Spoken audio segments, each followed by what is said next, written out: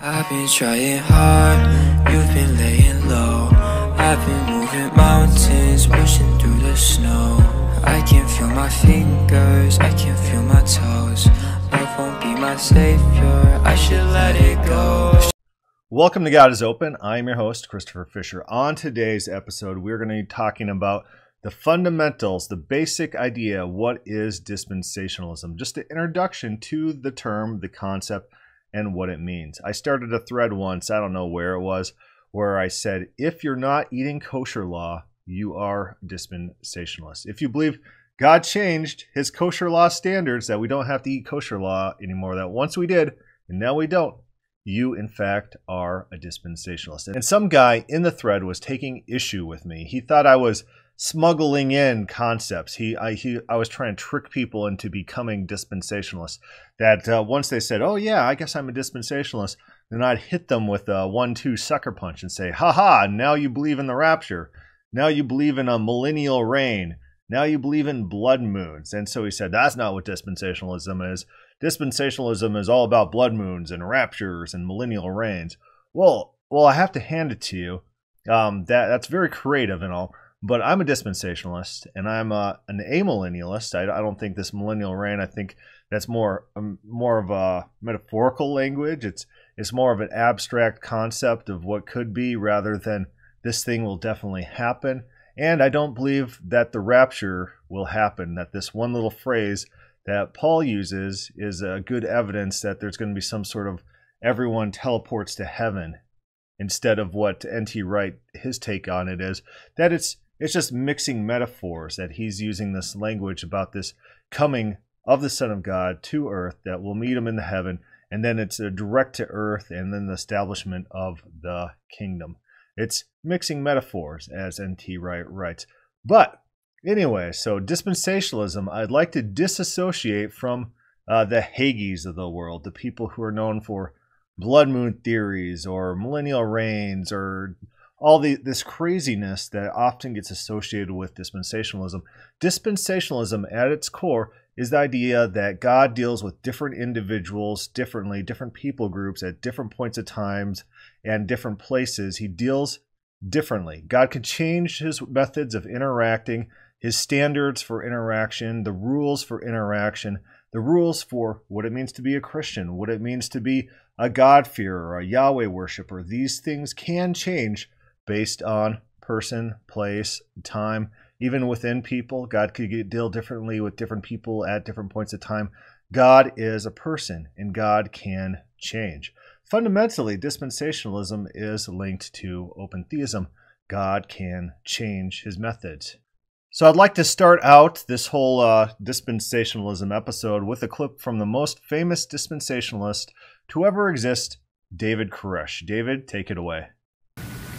The first thing that I would like to introduce in our subject is the reasons for the revelation of Jesus Christ. No, that was all a joke. So David Koresh, I don't think he's a dispensationalist or anything. But anyways, dispensationalist, we often have these dispensational charts. So I'll go ahead and pull one of those up for the record so that everyone can see that. And here we got a dispensationalist chart. Oh no, I was just making that up too. So it's this is the Integrated Defense Acquisition Technology and Logistics Lifecycle Management Framework, the DoD's Guide to Lifecycle Procurement Management in their system. The most complicated government chart, they say, is in existence. Let's see how that compares to dispensationalist charts. There's a dispensationalist chart. Not much better. Not much better. So a lot of times you'll come across these dispensationalist images online, and they'll be confusing, and they'll be just like our logistical defense integrated acquisition of technology chart. Just absolutely insane. So we could probably just go ahead and discard that all, because fundamentally dispensationalism is not about confusing crazy graphs. All right, I have pulled up Ephesians 3, and Ephesians 3 is going to kind of give us an introduction to just the basic term dispensationalism, what it means. And this is Paul writing. He writes this: For this reason, I, Paul, the prisoner of Christ Jesus, for the sake of you Gentiles. I have the New King James pulled up, but I might be kind of reading in my head the New American Standard, because back in the day when I had all of Ephesians memorized, that's what I used as the New American Standard. So a lot of these terms, they flag to me in New American Standard. If indeed you have heard of the dispensation of the grace of God, which was given to me for you, how that by revelation he made known to me the mystery, as I have briefly written already, by which, when you read, you may understand my insight into the mystery of Christ, which in other age was not made known to the sons of men, as it has now been revealed by the spirits to his holy apostles and prophets. And then he goes on to say this. A New American Standard says, to be specific, that the Gentiles should be fellow heirs of the same body and partakers of his promise in Christ through the gospel. This is the key to what Paul says is his dispensation. He says it's the mystery, and he says it's not been made known before. So dispensation is a word, Ephesians 3:2. Let's go pull up the Greek word for that.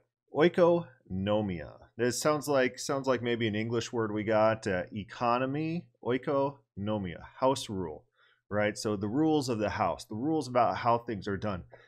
Just think of the word itself, dispensation, dispensary. Think about what that is. If you're an English person, that's where they distribute medicine. They hand out medicine. My mom's a pharmacist, actually. So our big joke was when my dad was laid off for some time that my mom supported the family by selling drugs. So good times. But she worked in a dispensary where she dispensed, she divvied out drugs. So house rule, oikonomia. It's the economy, right? It's all about the economy, how things are run. And so Paul's describing something that's very interesting here. He's describing something that's new, which in other ages have not been revealed to the people who follow God, right? He says, which in other ages was not made known to the sons of men, as it has now been revealed to the spirit of his holy apostles and prophets. This is something new that's going on. This is something not known before. It's called the mystery, and he's adopting mystery cult language. And the mystery cults in those times were cults that were centered around a particular god, and they had mysteries inside their cult, and those mysteries were revealed only to the elect or the secret members, the highest tier members of those mystery cults, and they got the inner workings about how these things worked. Paul, he's subverting this concept. He's making it known to all people what that mystery is. He's subverting mystery languages and saying this is the Christian mystery, and specifically that the Gentiles are fellow heirs of the same body and partakers of his promise in Christ through the gospel. Think back to Jesus' ministry. When did he tell any Gentile that the Gentiles were equal to the Jews? He didn't. He called them dogs. And then the Gentile woman had to beg for scraps. Even the little dogs get scraps from the table. And then he acquiesced her. But otherwise, his preaching was primarily to Israel. What else was his preaching primarily? Primarily, he was a moral teacher. He taught about a moral revolution. He has talked about revival. It's telling people not to sin, telling people to reform their lives, to get ready for the coming apocalypse was Jesus's ministry. If you look at the times that Jesus tries to talk about himself, they're few and far between. You know, there's some private meetings. Most of these instances happen in the book of John. In the book of John, it's not really about his public ministry. It's not about Jesus's public ministry. All these side conversations come up that aren't present in other gospels. And it's all a secret conversation. Who do you say I am? Oh, we say you're the Christ. Okay, do not tell anyone. Jesus was commanding his followers to tell no one who he was. Jesus' ministry was not about himself. It might be Bart Ehrman. I couldn't track down the quote. I was looking for the quote, but I think it's in his lectures on the New Testament, on Jesus, that Christianity converted from a religion of Jesus, a religion that Jesus taught, to a religion about Jesus, specifically highlighting aspects of who Jesus was and what Jesus did for us. This was not Jesus' ministry. This is not what Jesus himself was teaching. Jesus taught a moral revolution, a moral reformation, and Paul taught Jesus.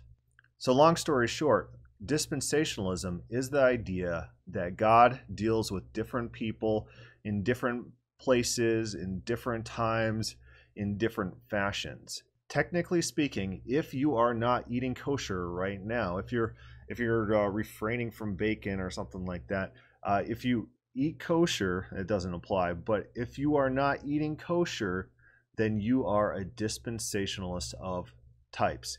You believe that God's laws or God's rules do have a time and place, can be changed, can expire. God deals differently with different people at different points of time.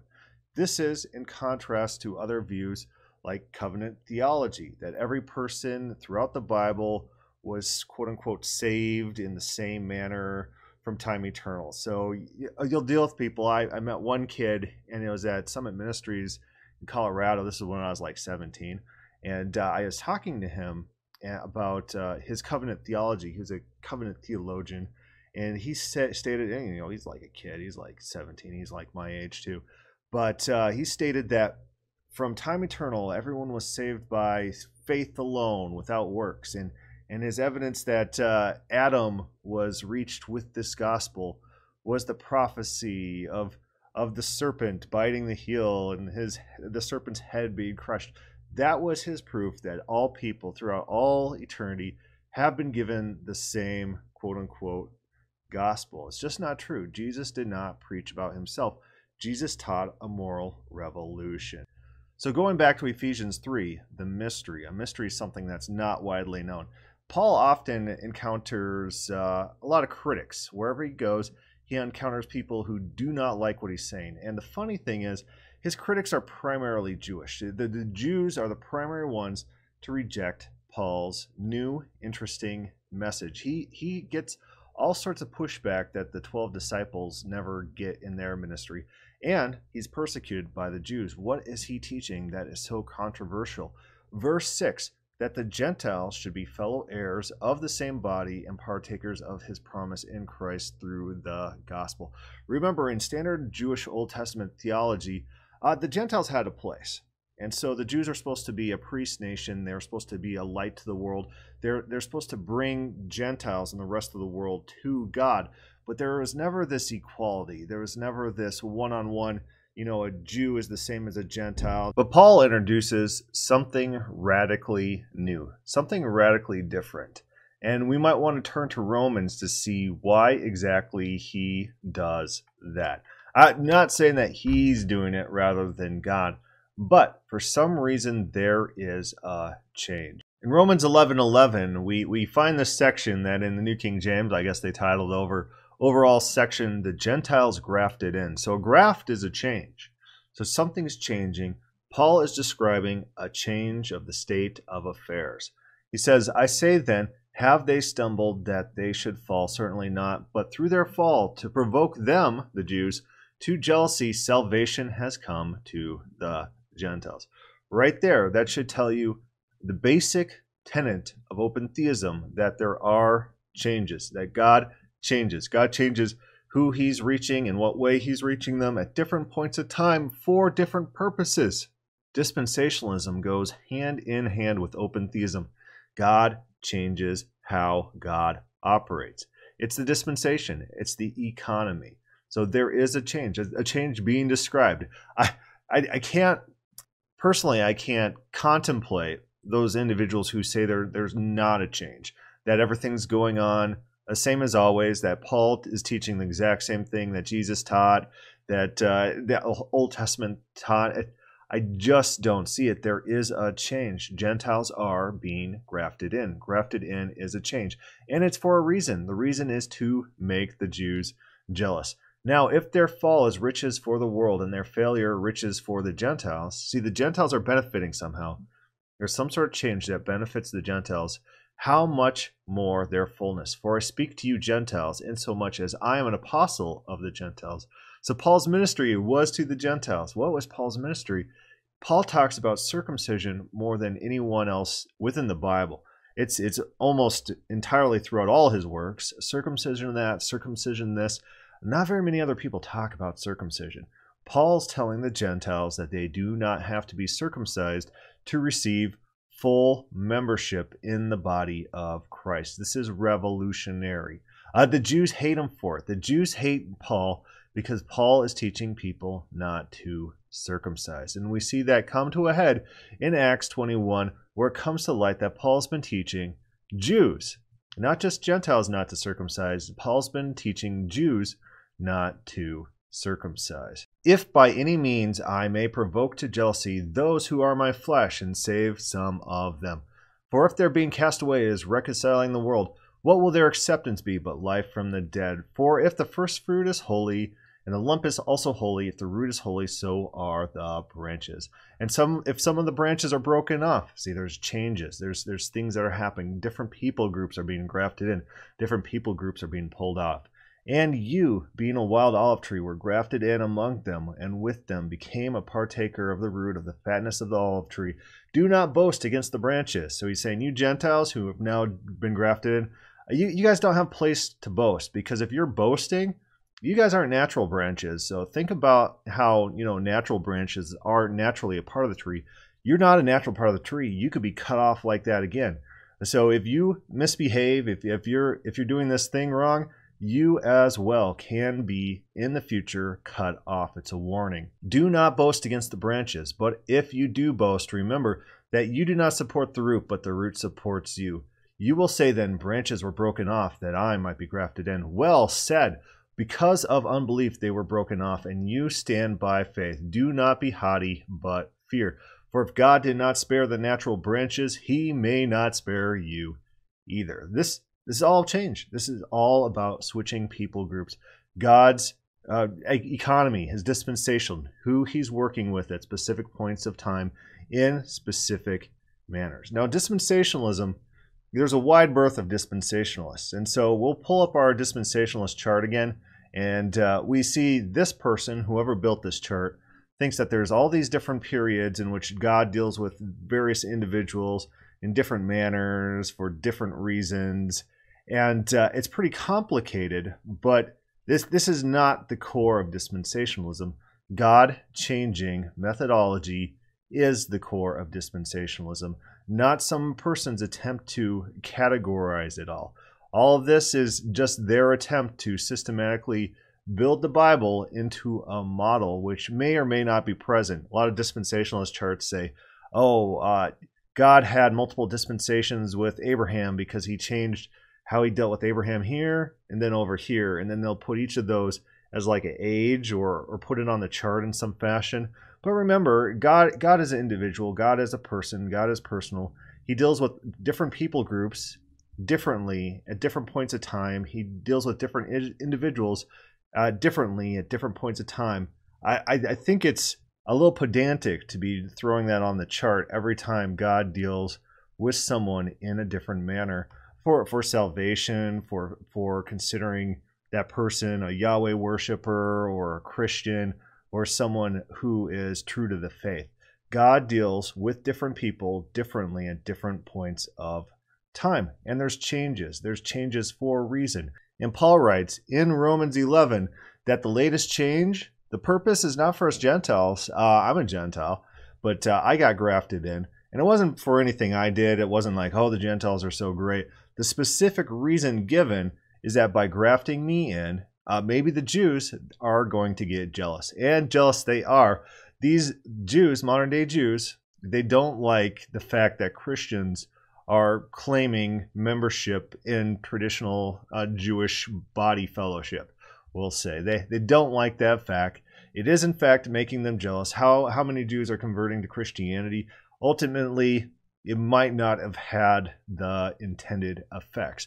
But a reason is given and a change is given. It's a change given for reasons. God is changing in order to accomplish something. Does that thing materialize? Not necessarily. So real quickly, backing up, just fundamentally, what is dispensationalism? The idea that God deals differently with different individuals, with different people groups, in different times and places, in different ways. God could change those ways. God can change how he's dealing with people for different purposes. Dealing with people for salvation, for standards of righteousness. Remember, Paul talks about Jesus' death atoning for our sins, which you don't have Jesus' death atoning for our sins in the Old Testament. You're not getting that. You got some sort of animal sacrifice which atones for sins. There's other ways to atone for sins. Isaiah has a coal that cleanses his mouth and body, which atones for his sins. There's different ways of atoning for sins throughout the Bible. Right? There's different ways of having fellowship with God. Remember, Israel entered into a covenant relationship with God. They were given a series of priestly laws and priestly dictates that they had to follow. And the foreigners among them did not have to follow these dictates because they weren't part of the covenant people. So they didn't have to do the covenant rituals in order to be part of this covenant group. There's different people groups, and God at the same point in time is dealing differently and has different standards based on who you are, where you're at, what your situation is in life. Dispensationalism is the idea that God deals differently with different people at different points of time. Now, there's different types of dispensationalists that we'll quickly go over. A lot of times you might hear some terms, maybe Acts 2 dispensationalist, someone who thinks that, oh, once Jesus died, then this new dispensation kicks off. Then there's the Acts 9 dispensationalists, also known as mid-Acts dispensationalists. They believe that a new dispensation started with Paul in Acts 9, and this is the time that God implemented this grafting in of the Gentiles, not Acts 2. Remember, in Acts 2, everything's focused on, this whole thing was a tragedy. Jesus' death was a tragedy, and the 12 and James are still reaching out to the Jews. There's no thought about outreach to the Gentiles until Paul comes on the scene. Paul is really the change agent that implements this outreach to the Gentiles. And so Acts 9 is identified as this dispensation change. And even within mid-Acts dispensationalism, there's different schools of thought. There's the mid-Acts in, where they believe that, Paul had his dispensation to the Gentiles, but the 12 were in on it. And so the 12 and Paul were really proselytizing both Jews and Gentiles wherever they went with the same message. And then there's the Acts 12 out, where Paul is teaching something differently than James and the 12.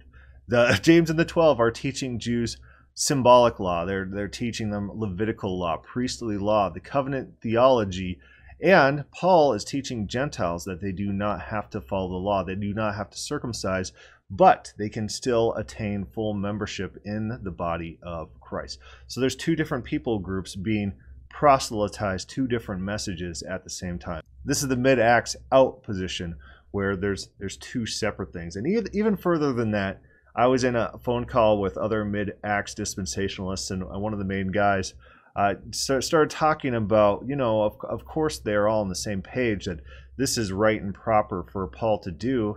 And I said, yeah, there's a lot of tension there, though. So normal scholarship on this issue, the Bart Ehrman and Rita Aslan's of the world, they see tension between Paul and the 12 and James. And this comes to a head. It starts in Acts 15 and comes to a head in Acts 21, in which Paul is called out by James. Paul is teaching Jews not to circumcise. James has given Paul a specific letter to the Gentiles to teach them to be God-fearers and not have to follow all the covenant laws.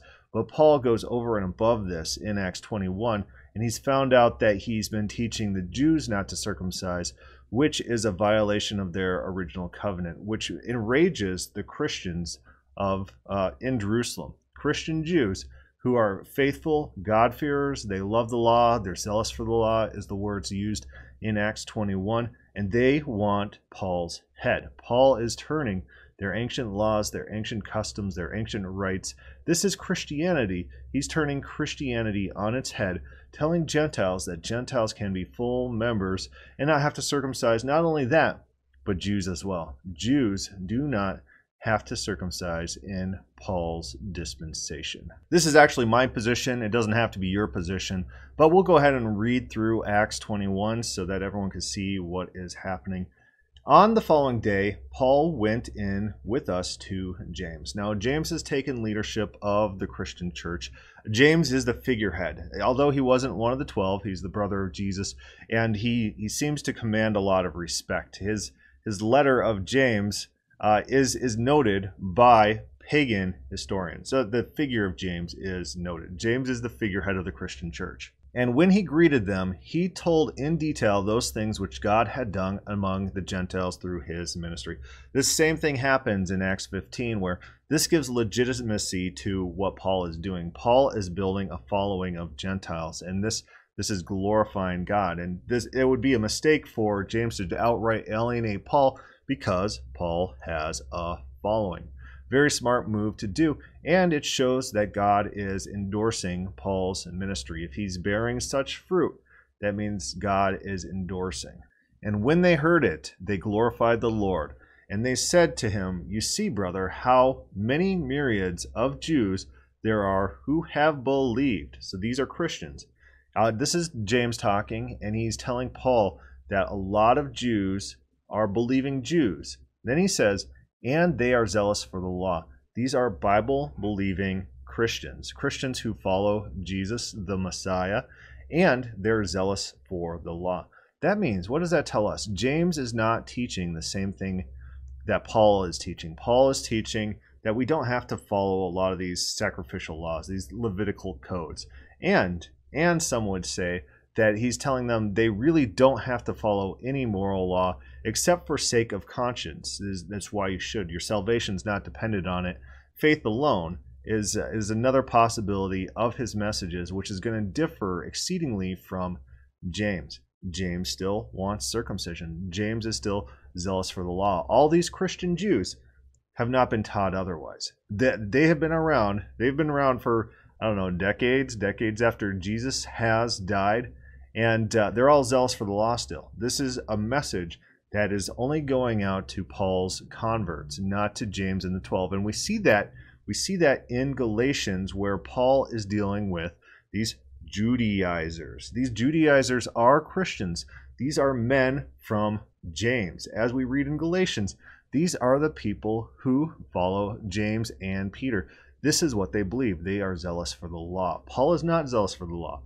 Paul is different. He's teaching something radically different. Verse 21, "But they have been informed about you that you teach all the Jews who are among the Gentiles to forsake Moses, saying that they ought not circumcise their children nor walk according to the customs." Yeah, this is a legitimate complaint. This is something Paul is doing. Paul is teaching Jews that Jews do not have to circumcise. Flashback to Acts 15. Their compromise is that Paul will proselytize the Gentiles, and he'll tell the Gentiles that the Gentiles don't have to follow the laws, except for certain laws against sexual immorality and laws against the consumption of blood. But this was for the Gentiles. It's not for the Jews. He was not given dispensation, quote unquote, from James, from Peter, to proselytize Jews not to follow the law. Paul took that of his own initiative. And of course, Paul, throughout his letters, claims that all his mystery that he's received, all his religion, his dispensation, is straight from God. In Galatians, he sets out his case that he received nothing from the 12. He received nothing from James.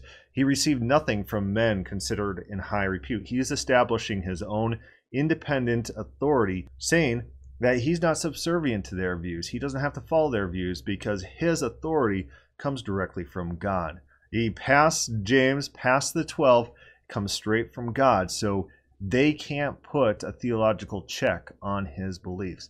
That's his argument in Galatians. So absolutely, Paul is teaching Jews not to circumcise. And this is a bad thing in James' mind. So James forces him to go through a purification rite to prove that these are things that he is not teaching.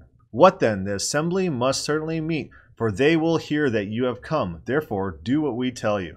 And the assembly is Christians. These are Christians. They're zealous for the law, and they are mad. They're going to kill Paul over this, over teaching Jews not to circumcise. That is, for all intents and purposes, blasphemy in their minds. "Therefore, do what we will tell you. We have 4 men who have taken a vow Take them and be purified with them, and pay their expenses, so that they may shave their heads, and that all may know that those things which they were informed concerning you are nothing. So he's doing this right in order to tell everyone, to tell the Jews, to tell the Christian Jews, that he is not teaching the Jews not to circumcise. Gentiles, that's fine. That's fine for him to do. That was their agreement in Acts 15. But going above and beyond that and teaching Jews not to circumcise was against their agreement. So what we understand here is that Paul is not teaching the same things to the same people that James is. Paul is teaching something distinct, something unique, something that draws the error, the anger of normal Jewish Christianity. And it's not me alone saying this. This is the scholarly opinion.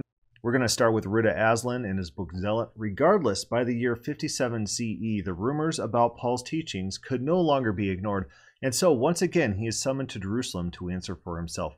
This time, James confronts Paul directly, telling him that it has come to his attention that Paul has been teaching believers to forsake Moses and not circumcise their children or observe the customs of the law. Acts 21:21. Paul does not respond to that accusation, though this is exactly what he has been teaching. He has even gone so far as to say that those who let themselves be circumcised will have cut themselves off from Christ. Galatians 5:2-4. To clear up matters once and for all, James forces Paul to take part with 4 other men in a strict purification ritual in the temple, the same temple that Paul believes has been replaced by the blood of Jesus, so that all will know there is nothing to the rumor said about you, and that you observe and guard the law. So the purpose of Paul doing this is so that everyone will understand that he observes and guards the law. Back to Aslan. Paul obeys. It seems he has no other choice in the matter. After the embarrassing spectacle at the temple, in which he is forced to renounce everything that he had been preaching for 2 decades, Paul wanted to get as far away from Jerusalem and the ever-tightening noose of control placed around his neck by James and the apostles. Besides, Rome seemed like a perfect place for Paul. Let's go see what Ehrman says about a lot of these things. From Ehrman's book, Peter, Paul, and Mary Magdalene. So if you read 3 books of Bart Ehrman, this is one of them, Peter, Paul, and Mary Magdalene. Just read the Peter and Paul part. The Mary Magdalene was thrown in for, just so that he could have some more buy-in. The Dan Brown books were pretty popular, talking about, oh, Mary's married to Jesus or whatever. Skip that part, not a very important part. But Peter, Paul, and Mary is one of his better books. Jesus, Apocalyptic Prophet of the New Testament is another. And last of all, get his Lost Christianities and read that. So those 3 books of Bart Ehrman's are his best 3 that everyone should read. If you read books, if you have time, if you like this sort of thing. But in this book, he says this: as I've intimated, Paul's own writings show that not everyone agreed with this view of the law, including Peter. We will never hear his side of the argument in Antioch. This is in Galatians. Just Paul's. One can only wonder whether Peter readily yielded and agreed that he had been bested.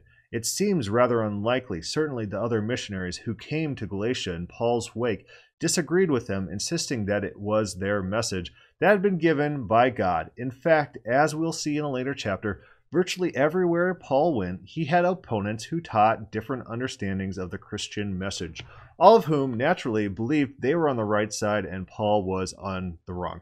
What a pity for historians that the other sides of these stories have not been preserved. Ehrman and Aslan are right. There is a lot of tension in the New Testament between fellow teachers, Paul and Peter. So this would be the Acts 9, the mid-Acts position where they're teaching different messages. So it's out, they're teaching different messages, and on top of that, they're in conflict with each other. So I don't know if I ever finished my story. So I was talking to a group of mid-Acts dispensationalists, and a lot of times, Christians want to let their feelings dictate. There's some people who use intuitions to dictate what they believe. And I said, no, well, Paul didn't agree with James. They, in fact, had a conflict. And so someone objected, some well-known guy, and he said, well, that would mean that they didn't believe the same things. I said, yeah. So yes, that is in fact what it would mean. we don't let conclusions dictate the evidence. We don't let our conclusions drive what we believe. It could be the case, in fact, that Paul and James disagreed and had heated, contentious arguments, and frankly didn't like each other. We didn't like each other. We get hints of that within James.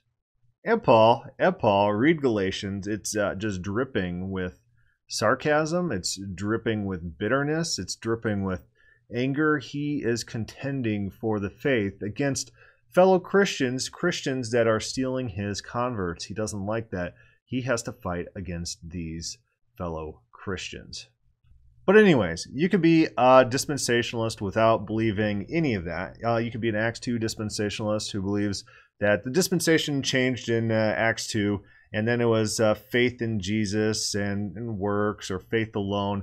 At Acts 2, before Acts 2, Jesus' ministry was a separate thing, and then the change happened. In fact, one of the churches that I got kicked out of, I was kicked out of, it's partly for this reason, partly for being an Acts 9 dispensationalist rather than Acts 2. And then a different church I was kicked out of, I was just kicked out of 2 churches. A different church I was kicked out of was just for being a dispensationalist, saying that different people were preaching the same, quote unquote, gospel in different ways, or different gospels at the same time. Gospel is kind of a loose term. A lot of people want to make it a proper noun and make it about one specific thing. This one thing is the gospel. But gospel is a Greek word. It just means good news. So there's different flavors of good news. And if Peter, if he's teaching the Jews to circumcise and follow the laws, if James is teaching that, and then Paul is teaching the Gentiles that they don't have to do these, but both of them, for the sake of this hypothetical, are teaching that all you need is faith in Jesus, in addition to whatever else they're given. Faith in Jesus, that is the gospel. The good news is the coming of Jesus the Messiah, who's going to lead an apocalyptic revolution, overthrowing of the current world over, and an establishment of a government of God. That is the gospel. So I went on a lot of trains of thought, and it's kind of all over the place. But fundamentally, dispensationalism is the idea that God works differently with different groups of people in different time periods. It's not about, it's theories about the rapture, or theories about premillennialism, or any of these blood moons. There's that Hagee guy. I went to that Hagee's church once, and it was an awful time. It was a big infomercial, the whole service. But he's well known for being like a quote-unquote crazy dispensationalist who talks about blood moons. That's not all dispensationalists. In fact, it's not me. I'm an amillennialist and I'm a dispensationalist. So when people try to tell me that dispensationalism means rapture theology, millennialism, I'm a dispensationalist and I'm a no rapture amillennialist. And so we can't be conflating that with dispensationalism. Dispensationalism needs to be boiled down to the idea that God deals differently with different people in different manners at different points of time and different places. God is relational. God deals with different people groups differently. God deals with different people differently. God could change the way he deals with people. God could change his rules. God could change how he deals with people, the methods for approaching God, for meeting God, for interacting with God, the standards for becoming righteous or being considered righteous. These things can change because God is dynamic. All right, we probably went long enough and everyone's probably well confused. Just leave all your comments and questions. Hate mail, I love hate mail. Just put that down below. Thank you for listening.